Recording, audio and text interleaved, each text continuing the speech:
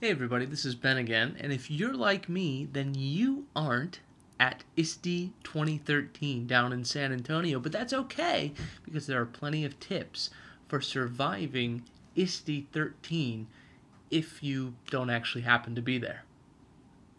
You could reinterpret Jay McGonagall's keynote talk with play swords. Take that, disengaging lecture-based content.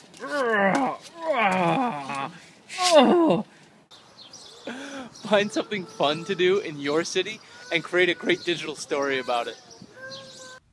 Or if you're not at ISTE13 down in San Antonio, you can go ahead and pretend that you are and ask for directions and see how many helpful people there are. Let's see. Hey, anyone going to the Atlee meetup? Can you wave your arms around? I can't see where you guys are.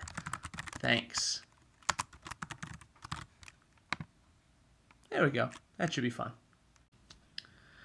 I had a great day with my kids, and it's evening now, and all of these wonderful evening events are happening at ISTE, so I'm having a little bit of social time myself here. Delicious, and I hope that you had a great day too. All you people at ISTE, I hope you are having a wonderful time there and you're having a great social event this evening. I know I am here at home. So that's my last tip, and enjoy surviving not being at ISTE. Bye.